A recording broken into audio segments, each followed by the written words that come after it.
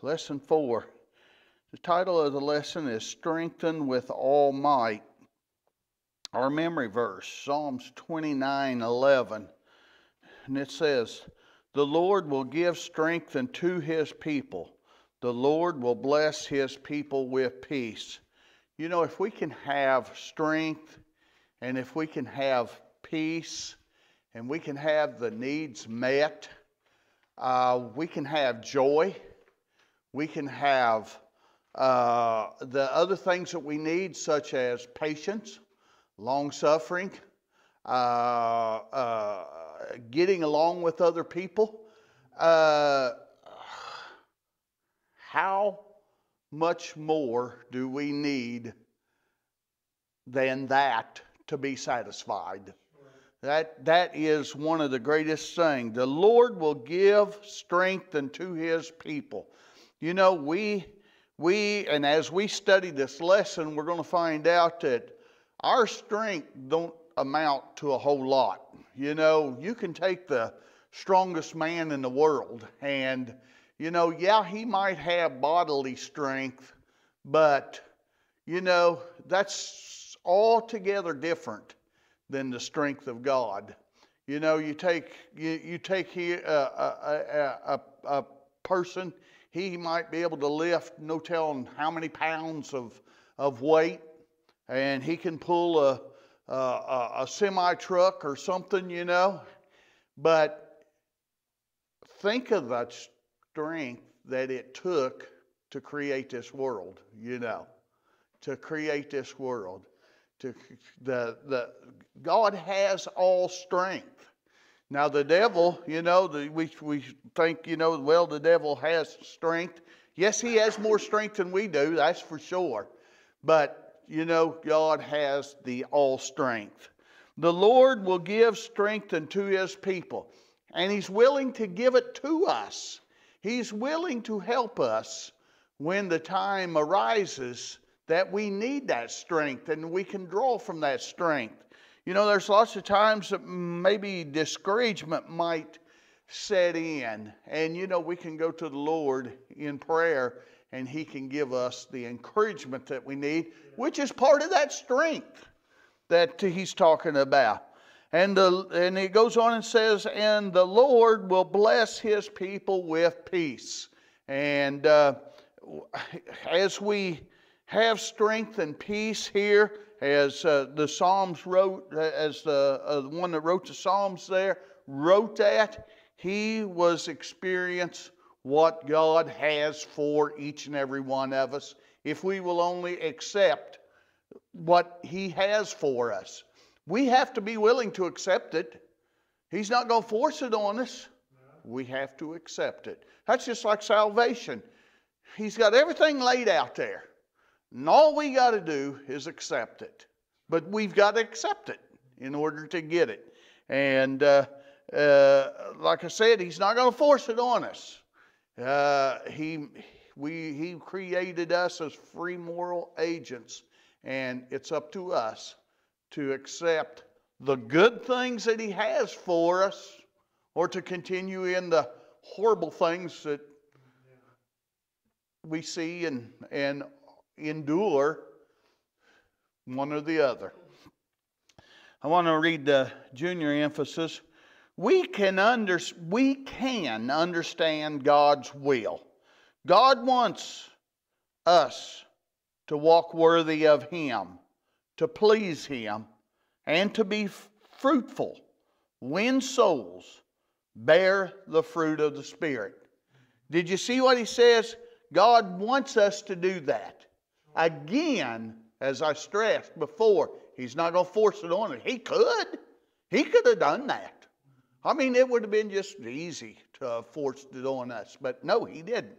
He wants us to accept it and to live according to the way he says here.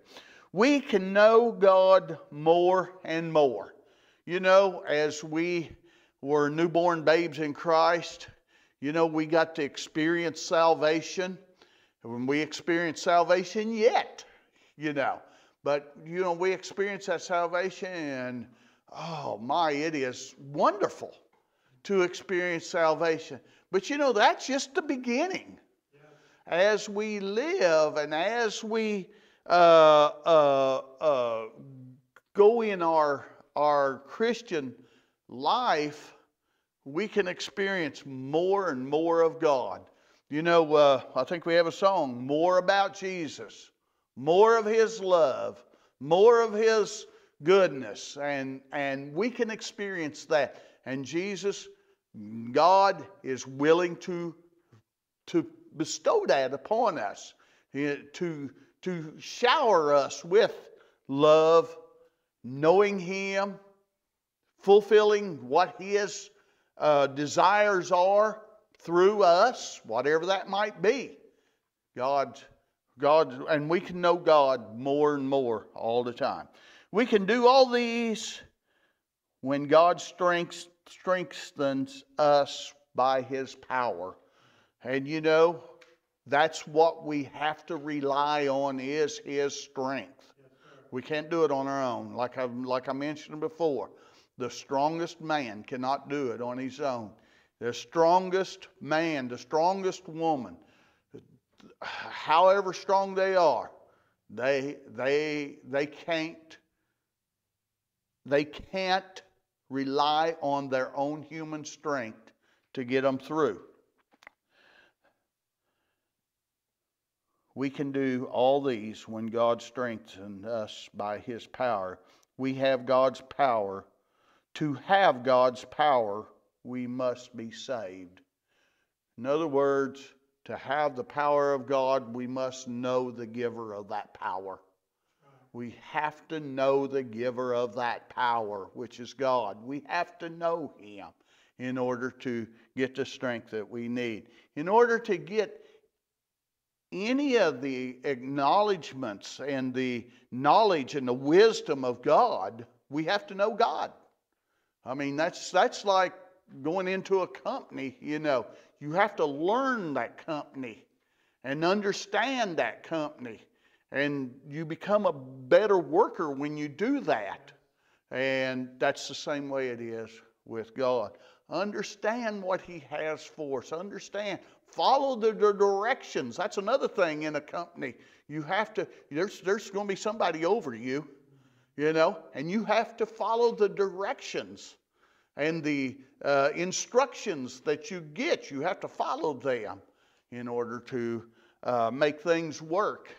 And, you know, if you don't, you know, a firing is coming, probably. And you're going to be out the door.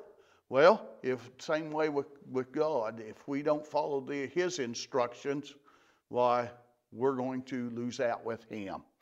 Okay, our first verse there. Who also declared unto us your love in the Spirit?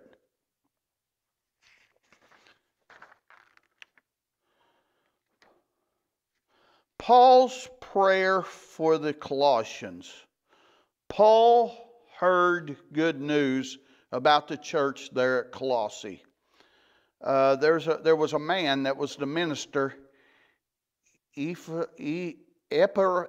Epaphras, I think. Okay, say that again.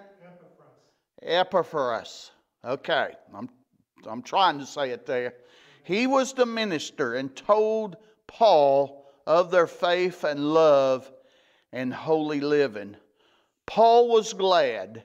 He prayed for them.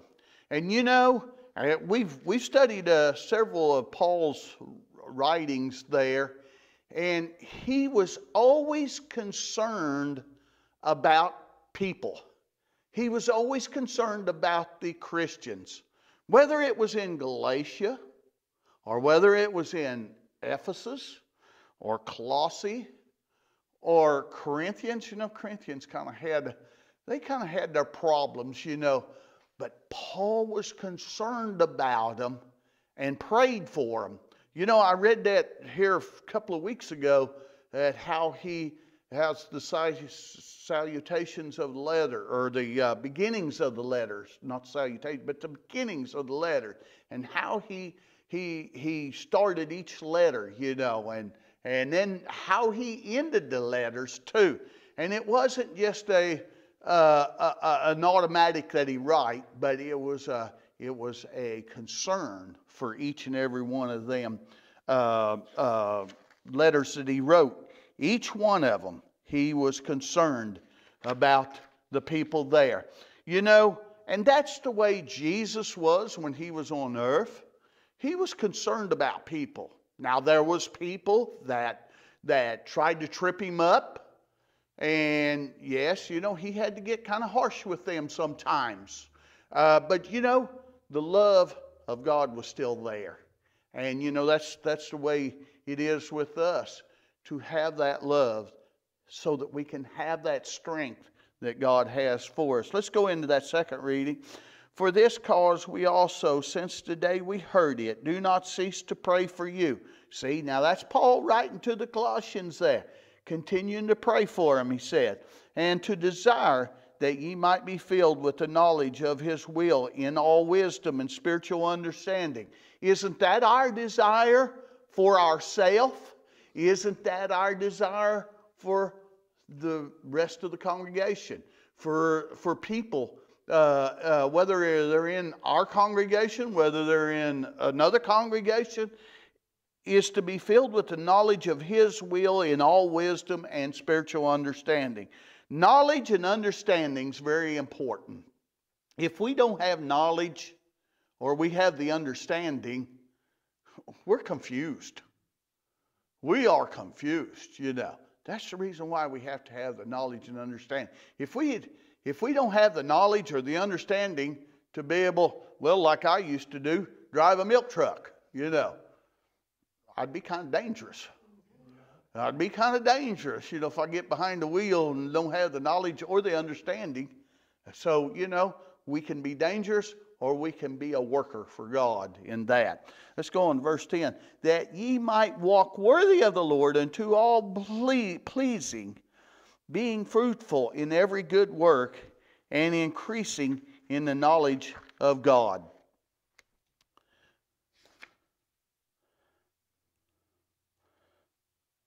He asked God to fill them with the knowledge of his will. Without God's help, we could not know his will. Knowing his will is necessary to doing it. In order to know his will, we have to know it in order, that's necessary in order to do that. Mere head knowledge of God's commands is not enough. We may memorize scriptures and without ever truly knowing God's will. We need to know it in all wisdom, able to grasp God's meaning, compare and harmonize scriptures to wisely apply them. You know, when he gives us spiritual understanding, we can know it. Then when we read the Bible and pray, he will help us to know what he wants of us. What he wants of us. You know, we may set out and say, well, I'm going to do this and this and this for the Lord, you know. Well, yeah, it all sounds good. But you know, what if God wants you to do this, this, and this? And you're deciding to do this other? We're going to be in a world of hurt. You know, my mind goes to David. You know, he told, I think it was Nathan the prophet, told him, says, I want to build a house for the Lord. You know, the Lord's been living in this tent here, you know, and he says, I want to build a house for it. And Nathan says, okay, you know, that sounds good. See, it did. It sounded good. That was wonderful. I mean, who could have thought of a better thing to do, you know? Looking through it with our own eyes, you know. Well, during that night, or it seemed like it was that night, God spoke to Nathan and told Nathan, said, Nathan, I don't want David to build that house. I don't want David to build that house. You know, that's probably quite a shock to Nathan, thinking, okay, Lord, okay, I don't know where you're going, but, you know, okay, I'm listening. And, you know, because David being a man of war, God didn't want him to build that house. But he preserved that for someone else to build. Nathan went and told David that. David accepted it. David was able to get some things ready for it, I think, or the way I kind of understand it, got some things ready for it, but he was not the builder of it then. Because God had different plans than what Nathan saw was good, you know. And, you know, who would have thought building the house? No, we got to put it on delay, God says, you know. Who would have thought that? But no, that's the way it was. And, you know, that's the same way it is with our life. We might see, oh, yeah, I need to do this, this, and this for the Lord.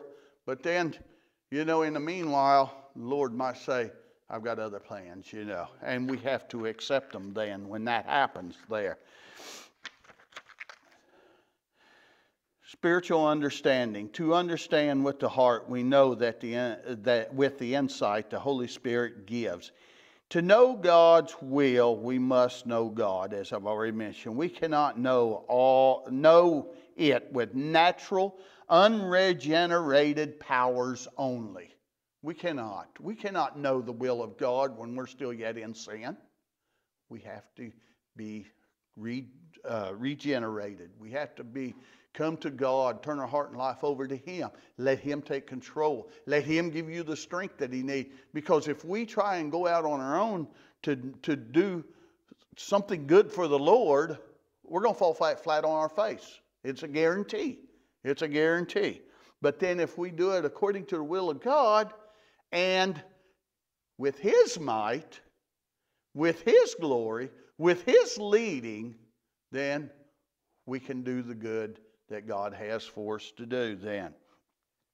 For the natural man receiveth not the things of the Spirit of God, for they are foolishness unto him, neither can we know them because they are spiritually discerned. That's found in 1 Corinthians 2:14. So, you know, we see here that we need to be in tune, on the same page, whatever other cliche you want to put, but we need to be right there step in step with God. Right step in step with Him. You know how when you're as a child sometimes you get a big snowstorm and your dad might be walking in front of you or a grown-up walking in front of you, and you know, a lot of times you'd step in those same steps, you know, because it's a whole lot easier. Well, that's what we have to do. Walk in them same steps that God has already walked, you know, so that He can help us there. Paul prayed they would walk worthy of the Lord. They were called by His name. Their doings should honor that name, not their own, but that name is what he is talking about. Pleasing Him, walk worthy to bear His name, pleasing Him in all things. Is it too high a standard? Pleasing God? No, that's the requirement. That's just a requirement. Paul prayed it for the Colossians. Colossians. Jesus said, "Be ye therefore perfect, even as your Father which is in heaven is perfect." That verse, I think, is found in Matthew there. Might our standard be too low to meet God's eyes? Let's not let that happen. Let's let God set the standard, and let's measure to all the standard that is shown on our lives. You know, if we are shown a good standard, say that much standard, and we decide we're going to go this much standard, what's going to happen to this part right here? That's where we're going to fail, see, because we're doing away with part of that, see, and we've got to be at full standard. You know, if you want to get something of quality, you want it at full standard, don't you? You don't want just half standard. You know, if you're buying oil or whatever you're buying, you know, well, this has got this, but it don't have this in it, you know. Well, I think I'm going to look for a different brand, you know, of oil. So it's very important. And that's the way it is in our Christian life. Be at full standard for God. He prayed they walk or doings would please God, and to all pleasing, that is, please Him in all things. Please Him in all things. If you're leaving out part of it, you're not pleasing Him in all things because you're leaving out part of it there. Their action must be holy to please God. And it's very important that happens there. In addition, he prayed that they would be fruitful. Isn't that wonderful? To bear fruit for God. What kind of fruit? Every good work. Right? Fruit of the Spirit. Last week we read of some works that God could not accept because the people were not obeying Him. Remember? I think the title of our lesson, not all that call me Lord, Lord shall enter in. You know, that was one of the scriptures that we were working on there, that we were studying on. But you know, obeying Him. It says, we read of some works that God could not accept because the people were not obeying Him. We have to be in obedience with God. However, God does want good works. In today's lessons, these people are obeying. Okay? Now, the question is, last week, the people not obeying. This week, people are obeying. It's a different group of people. Where do we fall at? Where do we fall at in that situation? Only you can answer that. Only you yourself. They were in His kingdom, is what he's talking about, talking there. Works done in His power are fruit that pleases God. Works that are in His power there. Be fruitful in every good work. Yes, God accepts good works from us. They do not save, but they do follow salvation, for it is God which worketh in you to will and to do His good pleasure. Works done in one's own strength for merit, God hates. You know, like I was the illustration, I'm going to do this, this, and this. If it's not God's will, I think I said God hates that. Yeah. See? Because it's not in the will of God. See how important it is to obey God, to listen to what God has for us. But works done in His power to please Him, He desires. Good work springs naturally from a good heart, a heart made pure by Christ. Jesus says, He that abideth in me bringeth forth much fruit. First is the fruit of the Spirit inside, which produces fruit of good works outside. Paul asks God that the Colossians should increase in the knowledge of God. Get to know God better and better.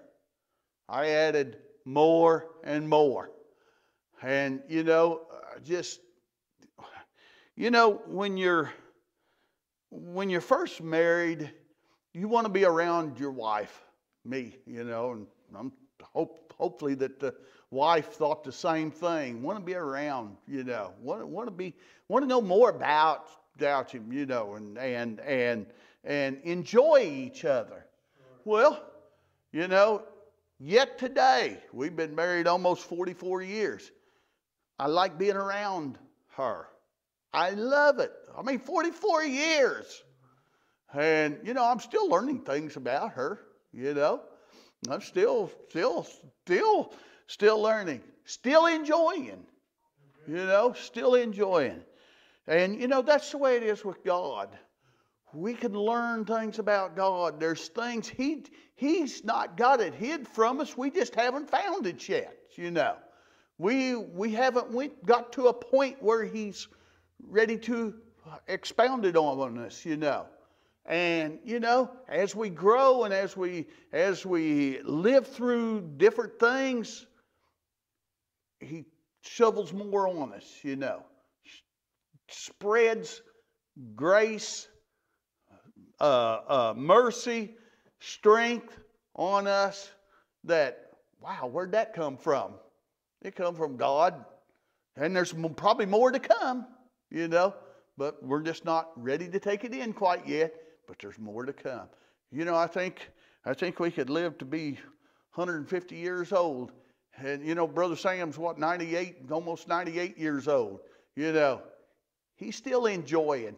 And I think he's still learning and enjoying what God has for him there.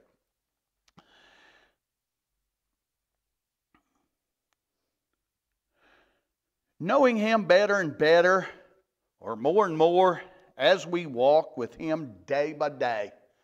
You know, we don't work, or we don't walk with him Sunday to Sunday, you know. Just on Sunday is what I'm talking about. But you know, it's every day. And we can break it down. It's every hour. We can break it down. It's every minute. And you can go clear to every second. You know, well, what about the time that I'm sleeping? Okay, we're with God. When we go to sleep, we're in God's hands. You know, we've lived according to the standard that he wants us to live. Then when we go to sleep, we may be unconscious, not know what's going on, but you know, we're still in the hands of God. The almighty power of God is still there protecting us. And we can be thankful for that. We have the assurance of that. We have the assurance of salvation in our heart. And, you know, when we sleep, we're not going to lose that. But, you know, when we wake up, what's the first thing we do? Thank you, Lord, for giving me a good night's rest. Well, if you had a restless night, thank you, Lord, for taking me through the night. You know, what do you have for me today? You know, I know that you have work for me to do today. Help me to be able to do that. We must know him, for to know him is life eternal. Knowing him is more than knowing facts about him. You know, that's another thing. When you're married, you know your spouse. You don't just know the facts about her. Now, you take George Washington. I never met George Washington, and I know some facts about George Washington, but I don't know what George Washington was like, you know. But I know what my spouse is like, you know. And so that's what he's talking about. God is not a historical figure. God is life. God is strength. That's what the difference is. God, you are part of God when you are accepted. And when you repent and obey what he has, you're part of God in that. To know him requires his presence in you. His presence in you is to know him. Brought about by surrender and obedience to him.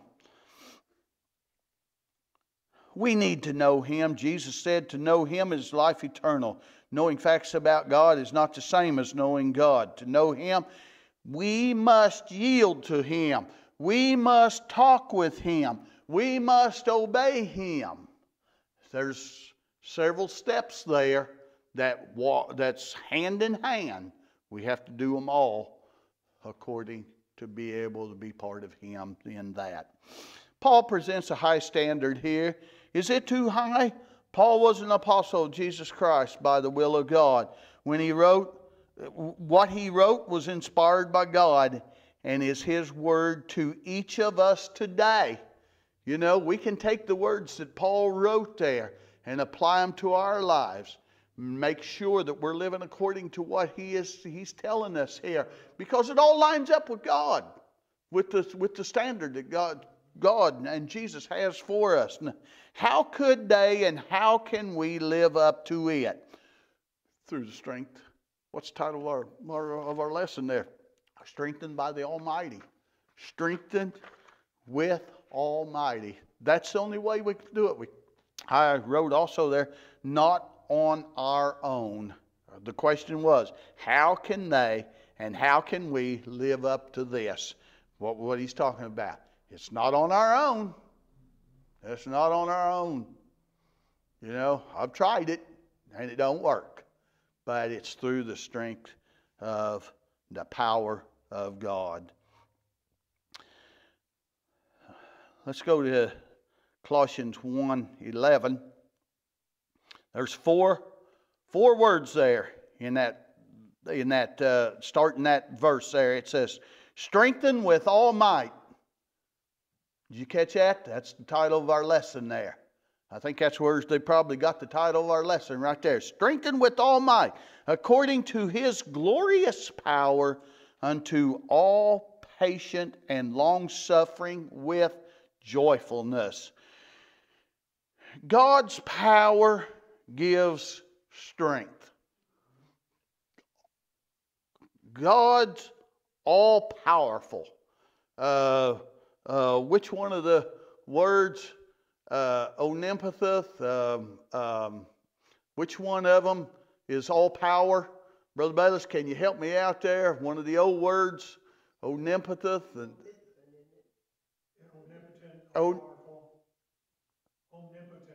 omnipotent means all power. Means all power. That's, you know,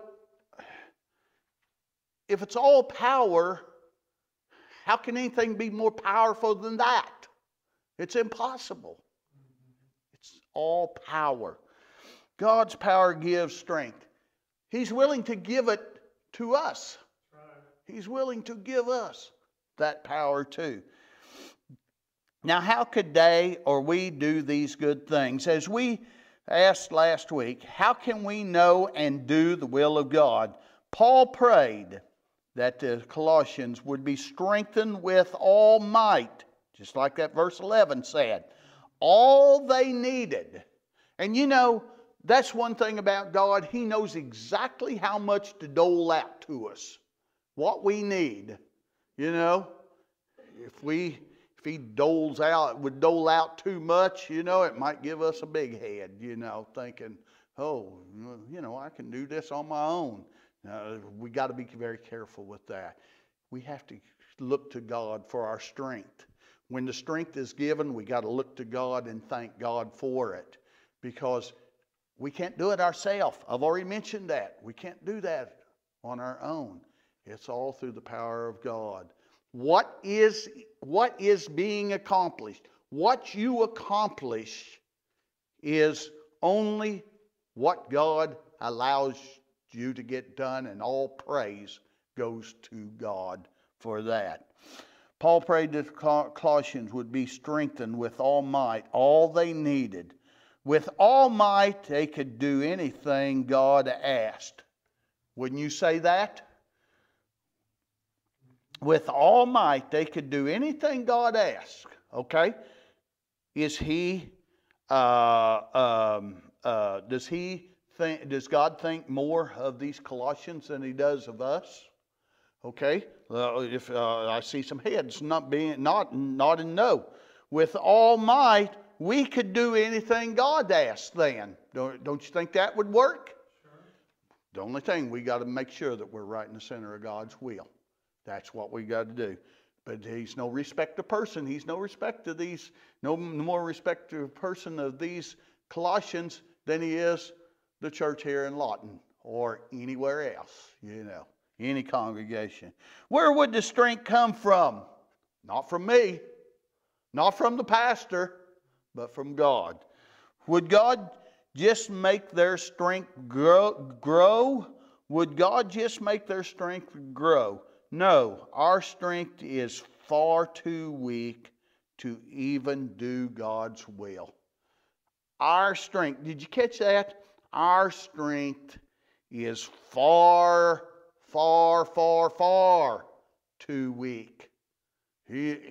Now, I was telling you, it didn't make any difference whether you're strong, robust, or what. It's far, far, far too weak to do God's will. It takes the strength of God to be able to do that. And you know, the weakest person, you know, we like to talk about the strongest person. Well, what about the weakest person that may be in a wheelchair and maybe have problems with bones or muscles or whatever? They can be just as strong though too. God is not a respecter of person in that respect either.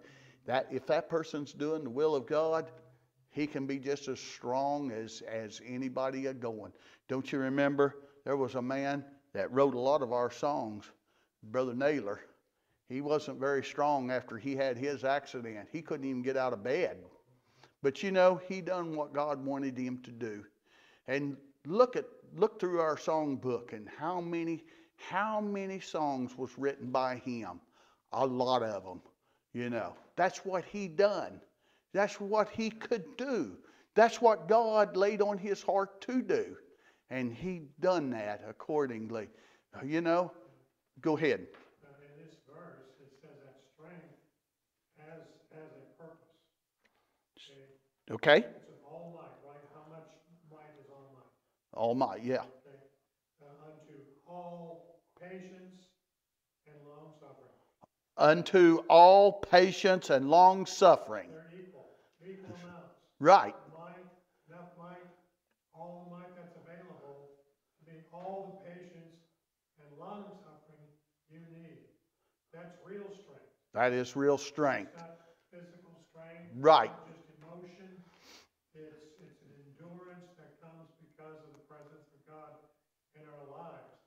And there's no lack of it because there's no lack of God. Right, If right. we lack, it's because we're not submitting ourselves to it. Okay, no lack of God, but if there is lack, it's because of us. Right. And so that's true. That is so true. All strength. It's not the muscles. It's not the muscles, but it's what God has for us. That's true.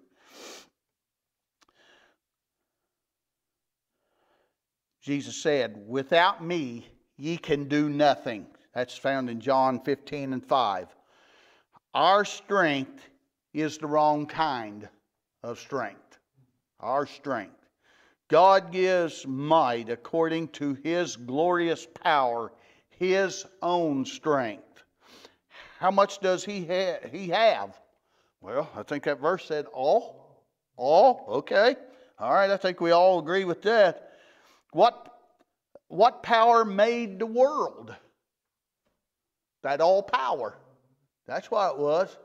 Made the world. You know, it made this planet that we live on. But then it made the sun and it made all the planets and made all the stars and the moon and we don't even know what all's out there. But God knows. That's what He's talking about there. All power made. What power keeps the sun, moon, and stars in place? That same all power. That same all power there. What power raised Jesus from the dead? Thank God. Thank God. God had mercy on us. That all power had mercy on us to raise Jesus from the dead. Jesus said He has all power in heaven and in earth. That's verse found in Matthew 28:18. It is this power that He gives to His people. It is to make us able to do what He asked. For it is God which worketh in you both to will and to do His good pleasure. Philippians 2:13. With His divine power, He also gives us patience and long-suffering and joyfulness. You know, patience. You know, there's some people that just seem like they're born with patience. You know, no, they're not. But I mean, you know, it seems like they're more patient than other people. I knew a man up there in Missouri that he could have trouble, and he always had a smile on his face. You know, even through the troubles and whatever. Well, he always had a smile. And then there was other people that have a little bit of trouble, and they were down in the dumps a lot of times, you know, but this guy, well, always didn't matter. Seemed like a cow could kick the milk bucket over, and he'd just go on, pick it up and clean it up and go about his own business, you know. Patience. You know, God gives us that kind of patience there. His power will make us able to do right when tempted to do wrong. Did you catch that? You know, following in the footsteps of Jesus. If we ask Him, we will have, He will with the temptation also make a way of escape. That's found in 1 Corinthians 10 and 13. There is therefore, catch this, there is therefore no excuse for sin. There is therefore no excuse for sin. If a person sins and he meets it at the judgment day, there's going to be excuses. But what excuse holds up? There is none. There is none. God took away the excuses when He sent Jesus. God took away the excuses when He sent Jesus to die on the cross. Verse 12 says, giving thanks unto the Father which have made us meet to be partakers of the inheritance of the saints in light, who hath delivered us from the power of darkness and has translated us into the kingdom of His dear Son, in whom we have redemption through His blood, even the forgiveness of sins. Thanks to God for salvation. By saving them, the Colossians, we can take it to us too. God opened a way for the saints at Colossae to be strengthened with His might.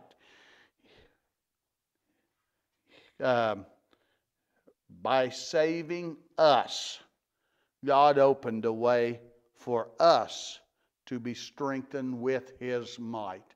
We can take that personally like that. That doesn't do any harm to the Scriptures. We just have to make sure that we're doing everything that God intends for us to do. We cannot have His power without knowing Him. I think that's already been repeated in the lesson already today. But keep that in your mind, in the forefront of your mind. Jesus is power in us when He saves us. The Holy Spirit is more power in us when He comes in. Saved people are partakers of the inheritance of the saints.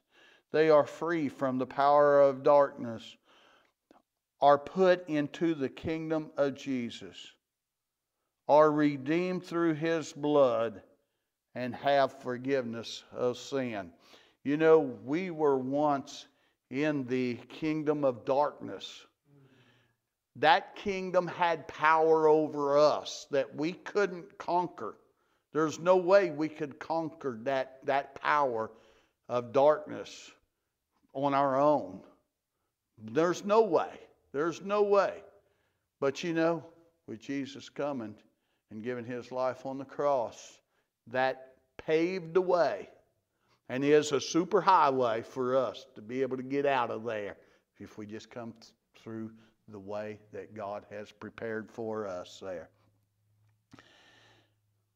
When we have these, and He's talking about they are freed from the power of darkness, are put into the kingdom of Jesus, are redeemed through the blood, and have forgiveness of sin. When we have these, you will thank God.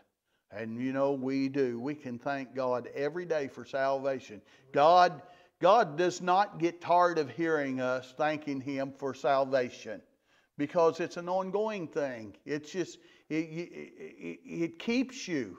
You know, thank you, Lord, for keeping me today. You know, He's okay with that. He's fine with that. He wants that, you know.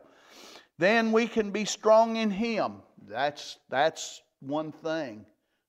We can grow and be strong in Him. Then we can be strong in Him. The way is to repent and believe on Christ. That is, we've already learned that in previous lesson there. Repent and believe in Christ, so that you can enjoy what God really has for you. You know, He may have something different for me than He does for you, but He'll have something different for you than He does for me. And you know, whatever it is, it's always good. It's always good. It's always what God wants us to. It's always what God wants us to do, and to further His kingdom, whatever He has for whoever He has it for.